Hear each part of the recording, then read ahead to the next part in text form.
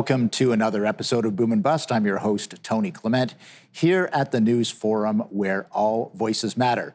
You know, with the advent of the Biden administration and planning for an after-lockdown world on every politician's mind, it's not hard to see the importance of Ontario's trade relations with the United States as being critical to all of Canada.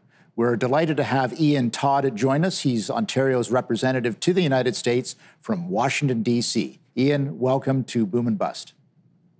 Thank you, Tony. Thank you for having me, and greetings from a hot and humid Washington, D.C. today. Well, it wouldn't be May if it wasn't hot and humid in Washington, D.C., so thanks for joining us nonetheless. I guess my first question, pretty basic one, but maybe tell our audience what your objectives are for the next year.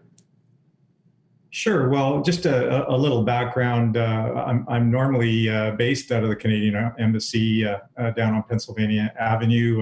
Today I have been for the last several months working from home. A lot of your viewers may not know this, but the Canadian Embassy is the only embassy in the world that's located between Capitol Hill and the White House. And that speaks to our relationship and the many decades that we've been trading partners. Ontario has trade and investment offices also in New York, Chicago, Dallas, and San Francisco. They're mainly focused on foreign direct investment and business development, whereas here in Washington, I'm primarily focused on advocacy on a number of issues and telling the Great Ontario story every day to members of Congress and state legislators. And to give the audience some context regarding Ontario and our relationship with the United States, obviously our supply chains and economies are highly integrated. In fact, and I tell this to our American friends almost every day, just to put it in context for them. If Ontario were a standalone country, we would be the third largest trading partner to the United States. So it's a massive amount of business we do. We treat it very seriously.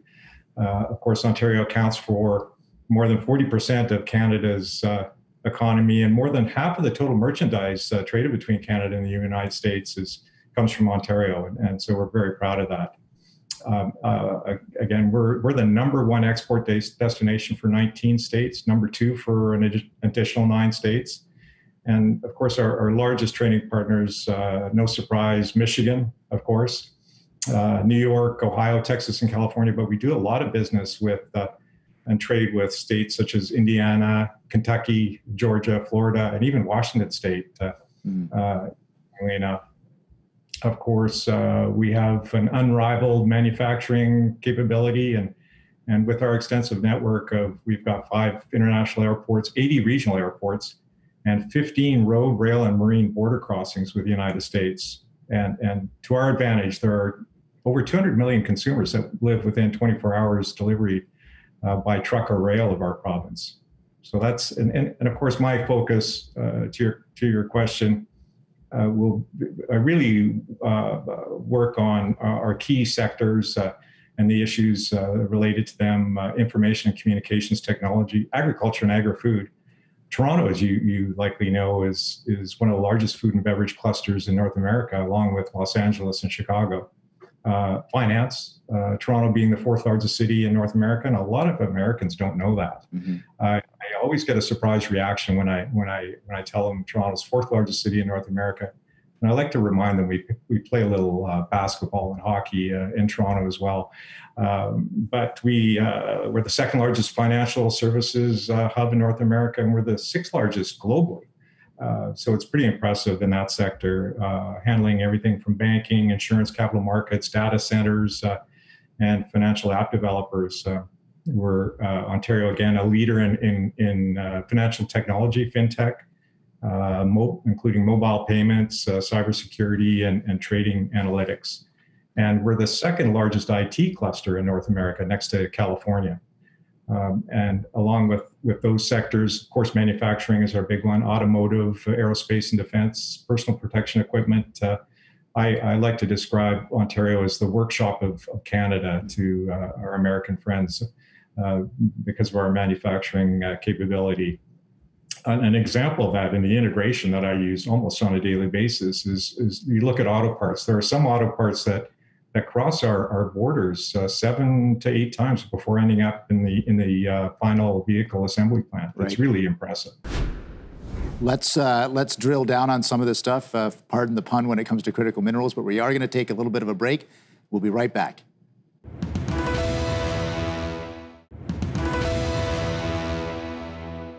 Welcome back to Boom and Bust. I'm your host, Tony Clement, here with Ian Todd. He is Ontario's representative to the United States. Ian, you gave a great tour d'horizon, if I can use that phrase, on some of the importance about Ontario's trade relations with the United States, how important it is for the entire country of Canada.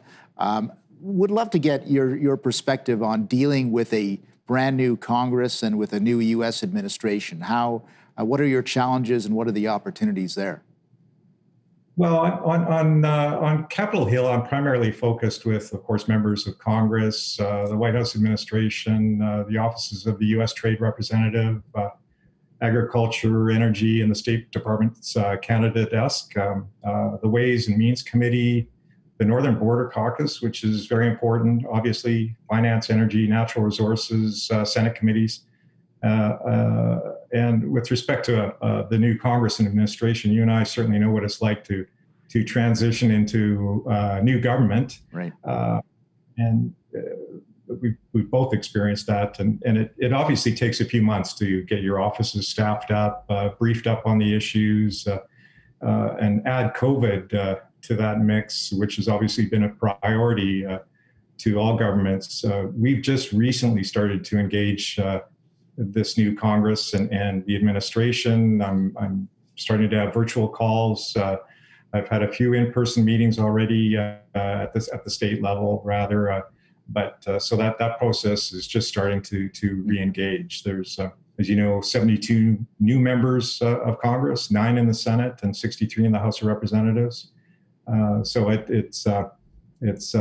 it'll be a very interesting year ahead as we transition and reopening our economies, essentially.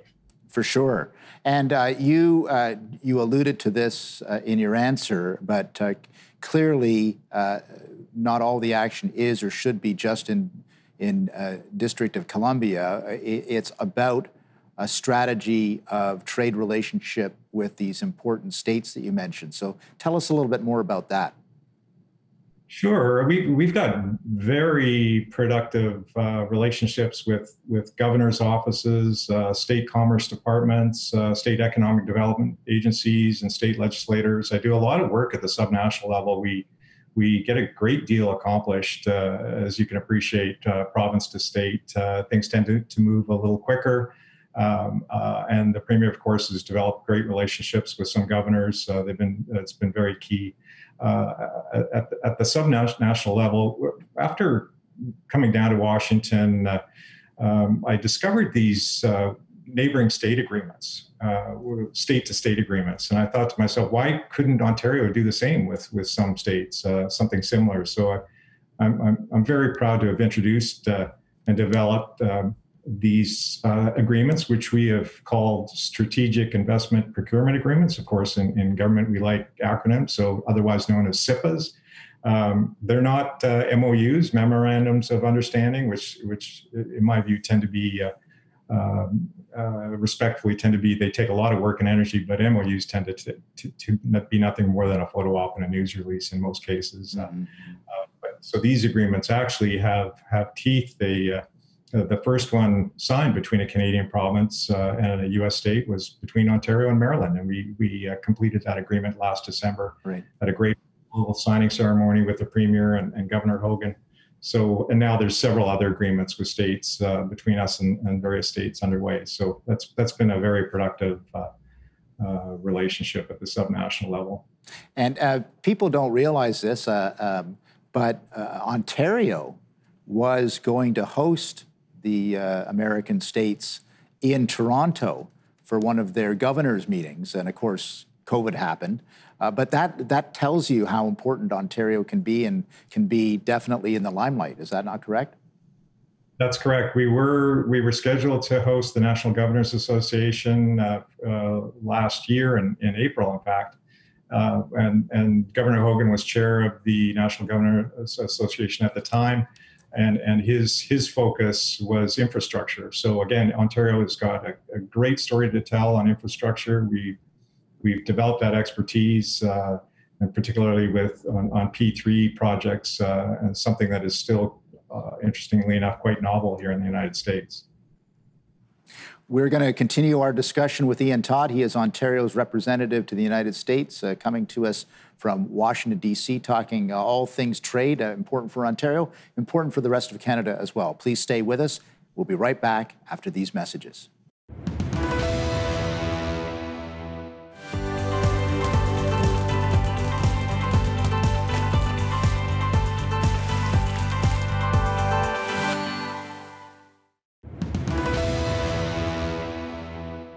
And we're back here at Boom and Bust. I'm your host, Tony Clement, here with Ian Todd. He is Ontario's representative to the United States. Ian, I'd be remiss if I didn't mention the Line 5 pipeline controversy. It's something that this show, Boom and Bust, has been focused on. I've had several shows on it already, including a guest appearance by the Upper Peninsula member of Congress who was not happy with the Michigan governor's position on this.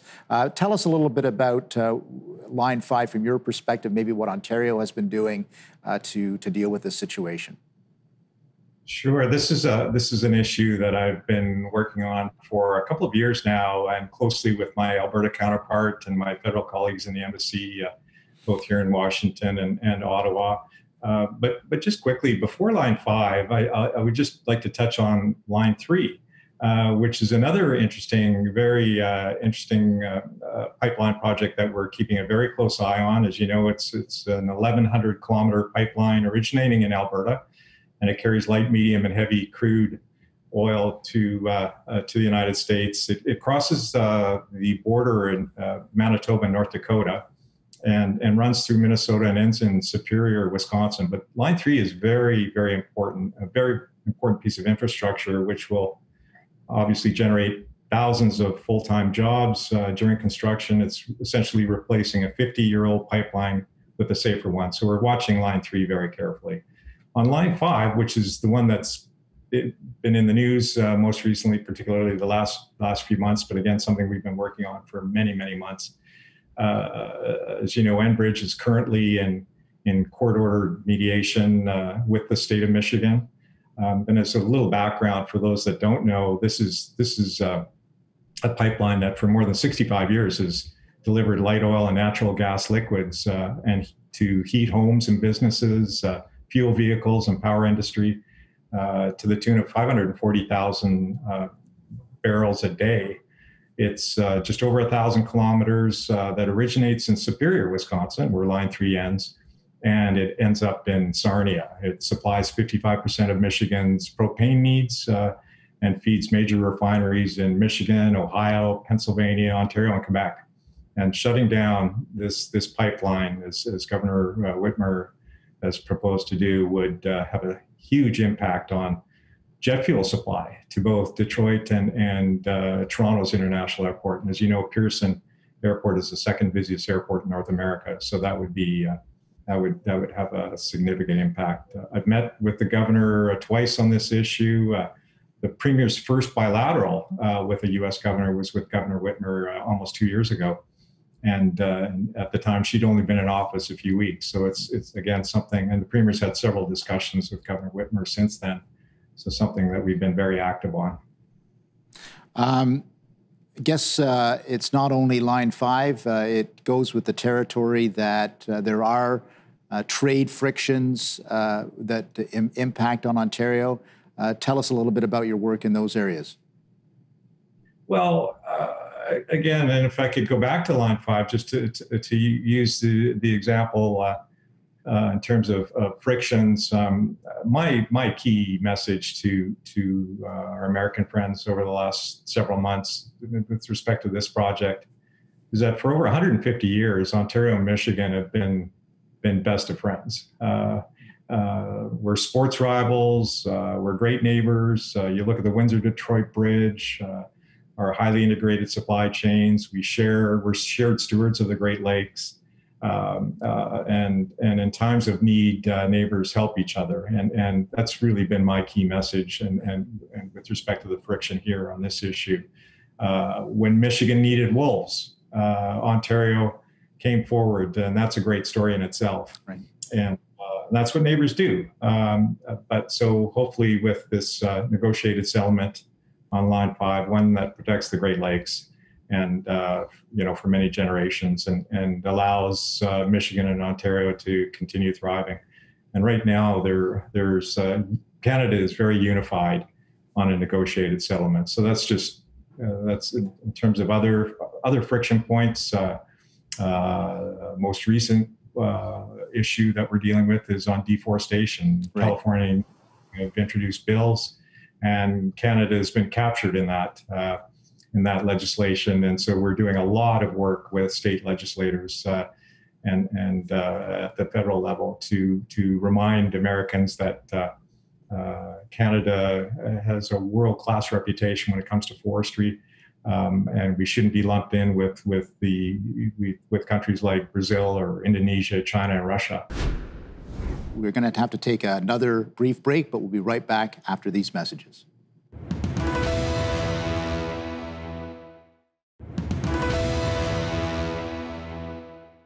And we're back here at Boom and Bust. I'm your host, Tony Clement, here with Ian Todd. He is Ontario's representative to the United States in Washington, D.C. Ian, I'd love to get a window on just, you've mentioned Premier Ford several times in this interview. Just how engaged is Premier Ford been on these trade opportunities? Give us a bit of a window on how he engages and who he talks to and what he does. I think that would be very interesting for our viewers. Well, I think your viewers know Premier Ford. Doug Ford. He's a salesman. He's an entrepreneur. He understands business. He had a business operating in the Chicago area for many years. He understands the country, and it's been an honor and a privilege to be a part of the team and sit down with him and across the table from governors and other elected representatives down here, because I've never seen anyone promote Ontario like Premier Ford does. He's got a real gift for that, and developing a connection with these governors and officials here in Washington. He's got several good relationships. I mentioned Governor Whitmer. Was his first meeting with a U.S. governor, and that first meeting is a story in itself. But he's also got good relationships with Governor Pritzker of Illinois, Governor Evers of Wisconsin, and Governor Walz of Minnesota. Of course, we've been participating in the National Governors Association meeting for the last couple of years, which has been very, very productive. He participates in the Great Lakes St. Lawrence Governor Premiers organization, and on the Great Lakes, this is for 6 decades we've worked together as joint stewards of the world's largest freshwater system, and the Premier treats that with a high priority. So he has over the last few years managed to build some strong relationships with his state counterparts. Indeed. And I guess this leads to the ultimate question. All of these relationships, all of the work that you're doing in Washington, someday, hopefully someday soon, we're going to be opening up the borders again. So give us a little bit of a peek on the strategy when the border does open, when it comes to trade relations and economic activity. Well, we're looking forward to that day, of course. Fortunately, our supply chains have remained intact. They continue to be strong. The goods and merchandise have continued to flow. But when the border does open, we will be reminding Americans Ontario is open for business. We'll be focusing on kickstarting those border communities that were so devastated, particularly when it comes to travel and tourism, those local businesses that will be recovering. And I expect we'll see the Premier down here engaging with his counterparts and I would imagine several ministers, Minister Fedeli on economic development and trade, the Minister of Finance will be down, Minister of Agriculture, lots of work for them to do. I look forward to that. And hopefully on day one, when the border opens, I hope to have the Premier and Minister Fedeli do something at the border. Perhaps we'll pick Buffalo and look forward to that. I don't have any wood here, but I'll knock on glass, and hopefully that day comes soon enough. We just have about 20 seconds left. Business impressions of Ontario. What do you hear from Americans? We've got Ontario's got a great story. It's a compelling story with our science, technology, engineering, and math grads, the best banking system in the world, quality of life, healthcare, education, affordability. It's an attractive place to do business, and Americans recognize that. You just have to tell that story. Exactly right. Ian Todd, it's been a pleasure having you on our program. Hopefully we can have you back at some point. But in the meantime, keep up the work, and thanks for being on the program. Thank you, Tony. So as you can see, these kind of trade relationships, Ontario with the United States, the individual states and the national government, these don't just sort of happen organically. There's a lot of work put into it, including by Ian Todd, Ontario's representative to the U.S. in Washington, D.C. We've had other guests on our program as well, Vic Fedeli as an example, our trade minister who works on this file very, very well as well. Keep watching our program. It's great to have you aboard.